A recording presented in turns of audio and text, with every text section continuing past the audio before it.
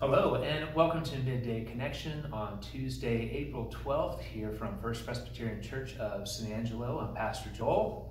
And I'm Natalie. And we're here to do our Midday Connection. And we thought that we would do one every day for Holy Week as we're able to do so. But again, what we do is we read the daily lectionary texts for today and we talk about them a little bit and then say a prayer. So let me go ahead and open us a word of prayer and then we'll go ahead and get started. Gracious Lord, we are thankful to you. We're thankful for your love. We're thankful for your grace. We are thankful for this opportunity during Holy Week to reflect upon your word and be transformed by it. So I pray that we would be blessed in reading these words and that everybody that is listening would be blessed by hearing them. We pray, Lord, that your Spirit would speak in and through us, that we would be all transformed more into the image of your Son, Jesus Christ. So we thank you and we praise you. And it is in your name, Jesus, that we pray. Amen. So today we are starting with Psalm 34. Psalm 34. I'll get there in a second. Okay. One more page. There it is. I will bless the Lord at all times. His praise shall continually be in my mouth. My soul makes its boast in the Lord. Let the humble hear and be glad. O magnify the Lord with me, and let us exalt his name together. I sought the Lord, and he answered me, and delivered me from all my fears. Look to him and be radiant, so your faces shall never be ashamed. This poor soul cried and was heard by the Lord, and was saved from every trouble. The angel of the Lord encamps around those who fear him and delivers them. O taste and see that the Lord is good. Happy are those who take refuge in him. O fear the Lord, you his holy ones, for those who fear him have no want. The young lions suffer want and hunger, but those who seek the Lord lack no good thing. Come, O children, listen to me. I will teach you the fear of the Lord. Which of you desires life and covets many days to enjoy good? Keep your tongues from evil and your lips from speaking deceit.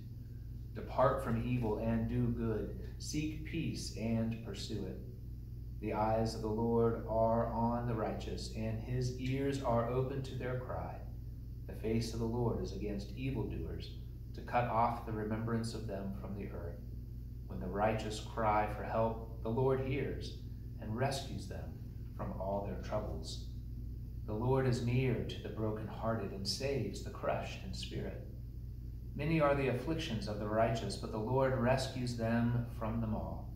He keeps all their bones. Not one of them will be broken. Evil brings death to the wicked, and those who hate the righteous will be condemned. The Lord redeems the life of his servants. None of those who take refuge in him will be condemned. Psalm 146. Praise the Lord, O my soul. I will praise the Lord as long as I live. I will sing praises to my God all my life long. Do not put your trust in princes, in mortals, in whom there is no hope. When their breath departs, they return to the earth.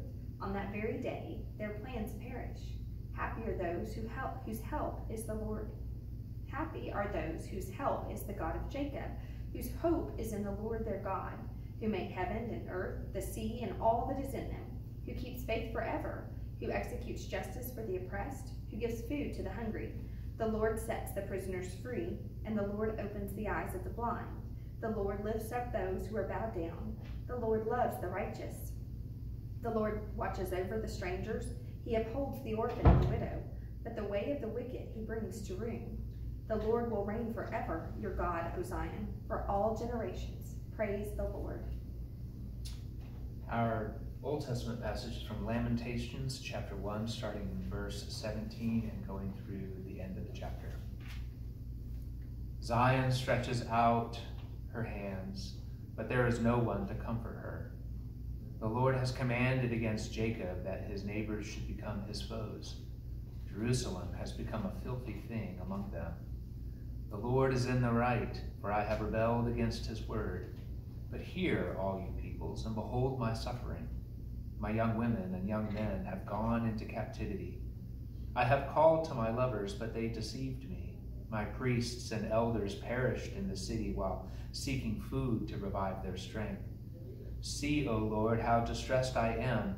My stomach churns. My heart is wrung within me, because I have been very rebellious. In the street the sword bereaves, in the house it is like death. They heard how I was groaning, with no one to comfort me. All my enemies hear of my trouble. They are glad that you have done it. Bring on the day you have announced, and let them be as I am. Let all their evil doing come before you, and deal with them as you have dealt with me, because of all my transgressions. For my groans are many, and my heart is faint. And from the New Testament, 2 Corinthians chapter 1, verses 8 through 22. We do not want you to be unaware, brothers and sisters, of the affliction we experienced in Asia, for we were so utterly, unbearably crushed that we despaired of life itself. Indeed, we felt that we had received the sentence of death, so that we would rely not on ourselves, but on God who raises the dead. He who rescued us from so deadly a peril will continue to rescue us. On him we have set our hope that he will rescue us again, as you also join in helping us by your prayers, so that many will give thanks on our behalf for the blessing granted us through the prayers of many. Indeed, this is our boast, the testimony of our conscience. We have behaved in the world with frankness and godly sincerity, not by earthly wisdom, but by the grace of God, and all the more toward you. For we write, and nothing other than what you can read and also understand. I hope you will understand until the end, as you have already understood us in part, that on the day of the Lord Jesus, we are your boast, even as you are our boast. Since I was sure of this, I wanted to come to you first, so that you might have a double favor. I wanted to visit you on my way back to Macedonia, and to come back to you from Macedonia and have you send me on to Judea. Was I vacillating when I wanted to do this? Do I make my plans according to ordinary human standards, ready to say yes, yes, and no, no at the same time? As surely as God is faithful, our word to you has not been yes and no. For the Son of God, Jesus Christ, whom we proclaimed among you, Silvanus and Timothy and I, was not yes and no, but in him it is always yes. For in him every one of God's promises is a yes. For this reason it is through him that we say the amen to the glory of God. But it is God who establishes us with you in Christ and has anointed us by putting his seal on us and giving us his Spirit in our hearts as a first installment. Our gospel reading is from Mark chapter 11, 27 through 33. Again, they came to Jerusalem. As Jesus was walking in the temple, the chief priests, the scribes, and the elders came to him and said, "By what authority are you doing these things? Who gave you this authority to do them?" Jesus said to them, "I will ask you one question. Answer me, and I will tell you by what authority I do these things. Did the baptism of John come from heaven, or was it of human origin? Answer me." They argued with one another. "If we say from heaven, he will say, 'Why then did you not believe him?' But shall we say of human origin?" They were afraid of the crowd, for all regarded John as truly a prophet. So they answered Jesus, "We do not know." And Jesus said to them, "Neither will I tell you by what authority I am doing these things." Psalm 25. To you, O Lord, I lift up my soul. O my God, in you I trust. Do not let me be put to shame. Do not let my enemies exult over me. Do not let those who wait for you be put to shame. Let them be ashamed who are wantonly treacherous. Make me to know your ways, O Lord. Teach me your paths. Lead me in your truth and teach me. For you are the God of my salvation. For you I wait all day long. Be mindful of your mercy, O Lord, and of your steadfast love, for they have been from of old. Do not remember the sins of my youth or my transgressions. According to your steadfast love, remember me for your goodness' sake, O Lord. Good and upright is the Lord, therefore he instructs sinners in the way. He leads the humble in what is right, and teaches the humble his way. All the paths of the Lord are steadfast, love and faithfulness, for those who keep his covenant and his decrees. For your name's sake, O Lord, pardon my guilt, for it is great. Who are they that fear the Lord? He will teach them the way that they should choose. They will abide in prosperity, and their children shall possess the land. The friendship of the Lord is for those who fear him, and he makes his covenant known to them. My eyes are ever toward the Lord, for he will pluck my feet out of the net. Turn to me and be gracious to me, for I am lonely and afflicted. Relieve the troubles of my heart, and bring me out of my distress. Consider my affliction and my trouble, and forgive all my sins. Consider how many are my foes, and with what violent hatred they hate me. O guard my life and deliver me. Do not let me be put to shame, for I take refuge in you. May integrity and uprightness preserve me, for I wait for you. Redeem Israel, O God, out of all its troubles. And our final psalm today is Psalm 91. You who live in the shelter of the Most High, who abide in the shadow of the Almighty, will say to the Lord, my refuge and my fortress, my God in whom I trust. For he will deliver you from the snare of the fowler and from the deadly pestilence. He will cover you with his pinions, and under his wings you will find refuge. His faithfulness is a shield and buckler. You will not fear the terror of the night, or the arrow that flies by day, or the pestilence that stalks in darkness, or the destruction that wastes at noonday. 1,000 may fall at your side, 10,000 at your right hand, but it will not come near you. You will only look with your eyes and see the punishment of the wicked. Because you have made the Lord your refuge, the Most High your dwelling place, no evil shall befall you, no scourge come near your tent. For he will command his angels concerning you, to guard you in all your ways. On their hands they will bear you up, so that you will not dash your foot against a stone. You will tread on the lion and the adder, the young lion and the serpent you will trample underfoot. Those who love me I will deliver. I will protect those who know my name. When they call to me, I will answer them. I will be with them in trouble. I will rescue them and honor them. With long life I will satisfy them and show them my salvation. These are the words of the Lord. Thanks be to God. Sometimes it's just nice to hear these words read and just kind of let them wash over. And I'm intrigued that, again, I keep using that word, intrigued. I'm always amazed to see how the different passages of Scripture really do relate to one another. I'm thinking about what Paul was writing in 1 Corinthians, and then how Mark was describing how Jesus was interacting with the authorities. And there seems to be this ongoing problem that humans have on who is really in control, who has ultimate authority. And everything that Scripture is informing us, from creation to redemption, God is the one who is the authority. Right. He just is. God does give authority to humans to accomplish certain things, obviously, but Paul writes to the people about how it's God who is working through the various situations that are occurring. Jesus is telling the scribes and the Pharisees and all of these people, when they ask him, well, who gave you the authority to do these things? And what's funny about it to me is authority to do what? To heal. To do good things. He's not doing bad things. He's not doing bad things. Like, who needs authority to do good things? Who needs authority to heal? And so it seems rather odd that they are more concerned with his disruption of their ordinary. Right. But then says, ultimately, he is the one who has authority to do everything. Right.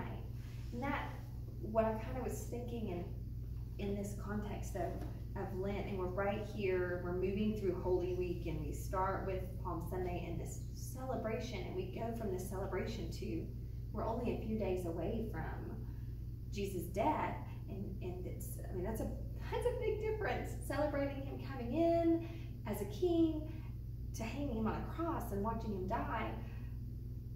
But he wasn't the king they thought he was going to be all along. And the Pharisees, they're questioning him because he's got this humility about him.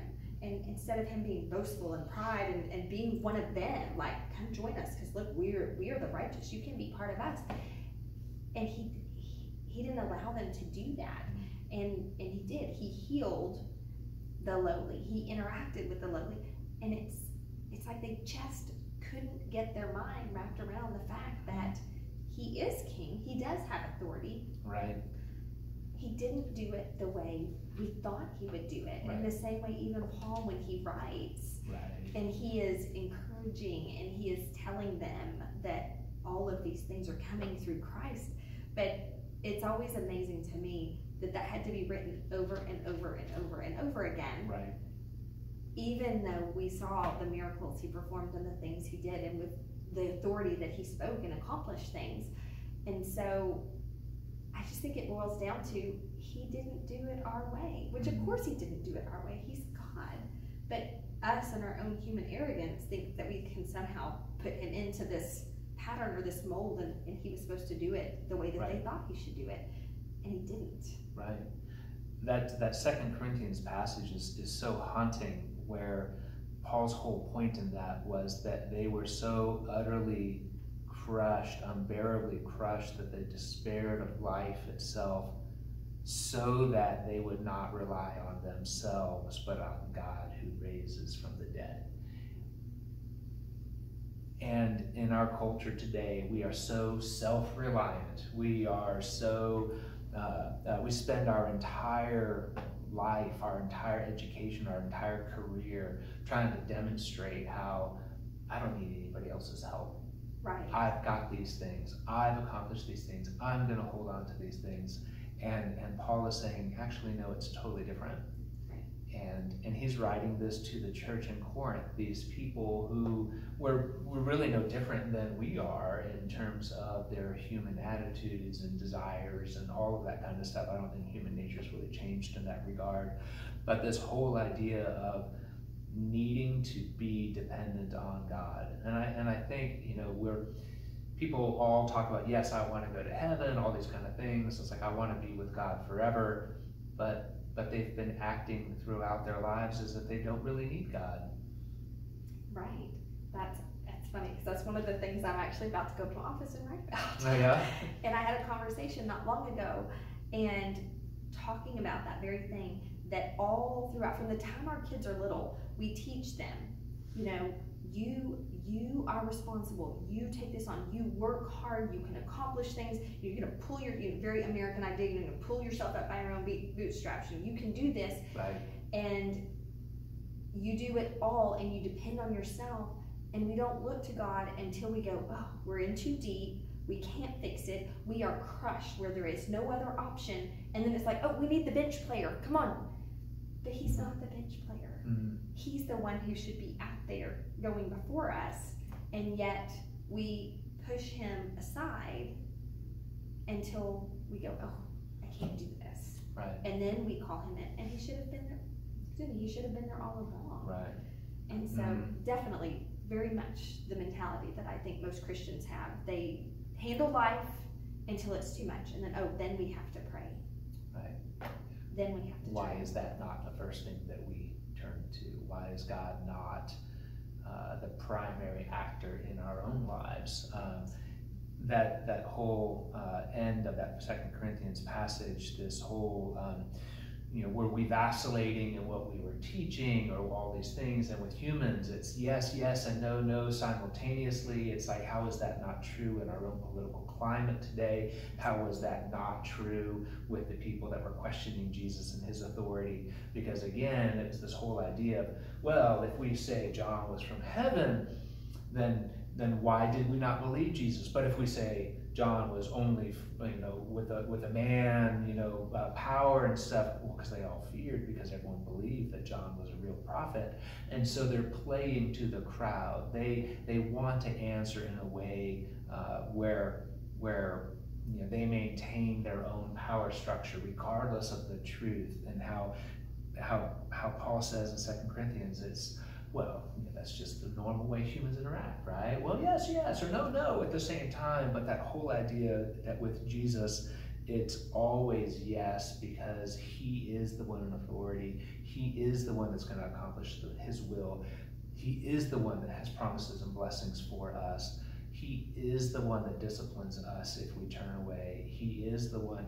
All of that is yes in Christ. And sometimes the yes in Christ means he's going to say no to other things in our life. And I think that's important to remember. Just because you invoke the name of Jesus doesn't mean that everything that you do is going to be yes. It's yes in Christ. It's yes with him being in authority. Right. It's yes with him fulfilling his promises. It's yes with him accomplishing everything that God wants in our lives. And when we think about the Psalm 91 passage that we even read, if we remember that Psalm 91 is the psalm that the devil misappropriated in the temptations of Jesus. Not that Psalm 91 wasn't true, but it is true within the authority that God has and the purposes that he wants to accomplish in our lives. And so it's so great to know that the promises of God are true. And in Jesus, it's always yes. And the truth is not, Christ's truth is not subjective. It doesn't change in the circumstances, and it doesn't change, doesn't pander to the crowd. Right. Jesus' truth is true. It's not subjective. Right. Jesus engages in political things, but he himself has the authority over all of politics. Jesus engages with the brokenness of humanity, but with Jesus, it's all about transforming our lives into that we would be the people that he wants us to be. What a great promise, especially as we are on Tuesday of Holy Week, and as we know we're approaching the cross, as we're approaching the just the overwhelming terribleness of human sin and depravity, but recognizing that Jesus engaged in that.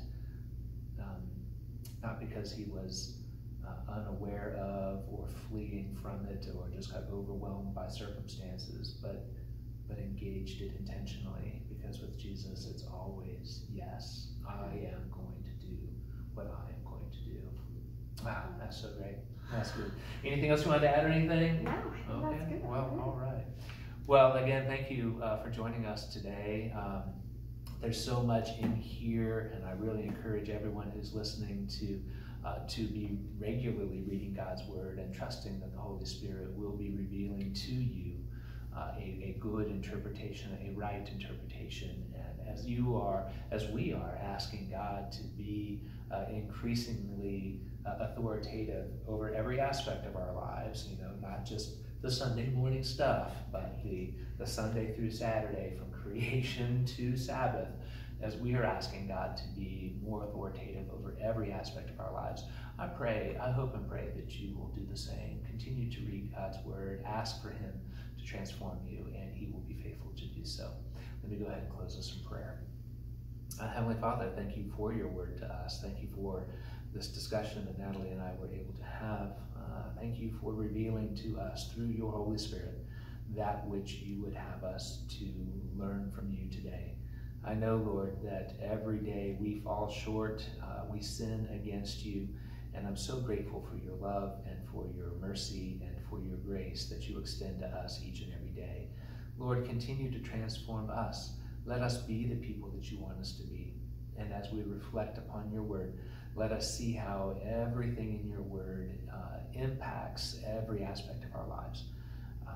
Lord, we're grateful. We look forward to continuing to be in your presence and having your authority rule and reign over us. And we thank you, Jesus, and it's in your name we pray. Amen. All right, everybody. We'll look forward to seeing you tomorrow, Lord willing. Blessings. Bye.